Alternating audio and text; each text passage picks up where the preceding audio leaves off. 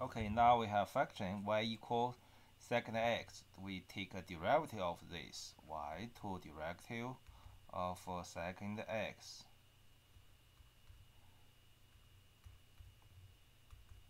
So that should be cosine y over cosine x derivative.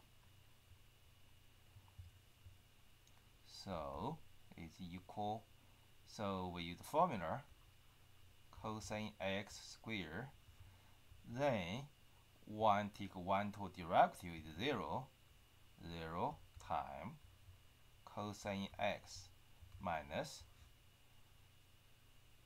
Then take derivative of cosine x.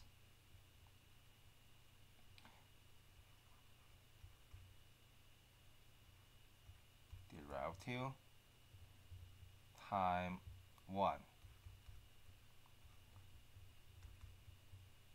So this 0 times cosine x is 0. So we just write cosine x squared.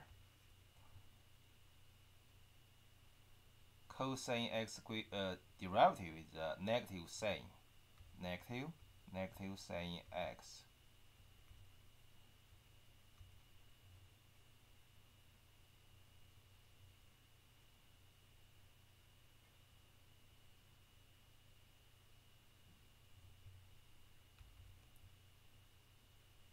So sine x negative is positive. So here cosine x squared. So we rewrite sine x divide cosine x times cosine x. So sine x divide cosine x is tangent x. Then cosine x is secant x. 1 over cosine x is equal secant x.